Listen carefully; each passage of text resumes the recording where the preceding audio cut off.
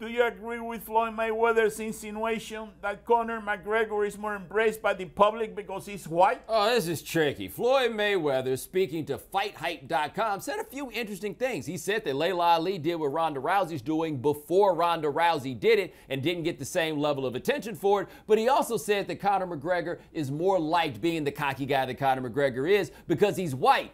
There's maybe something to that. The problem is that the counterfactual that Floyd Mayweather used was himself, and he's been intentionally hateable for about the last 8 years. The man started calling himself Money Mayweather in 2008 when everybody lost their money. Yes, Conor McGregor may be more embraced than Floyd Mayweather, but he gets rich off being not embraced. Here's the thing, though. The cocky white guy, it's always easier to be him than it is to be the cocky black guy. Consider this, right? J.J. Watt just did a celebration that was every bit as long as the one Cam Newton did the other day. We didn't talk about that at all in our news stream. And I'll give you another example that makes this stuff hard. Rob Gronkowski just came out with a book, and in the excerpts at 2 a.m., he's nude and frying eggs, and there are women flying through his apartment on a slip and slide, and they're not wearing clothing. Make that Cam Newton and see if we're applauding that. Make that Cam Newton and see if we're talking about it the same way we're talking about Rob Gronkowski. Oh, isn't that cute? How about you make that me?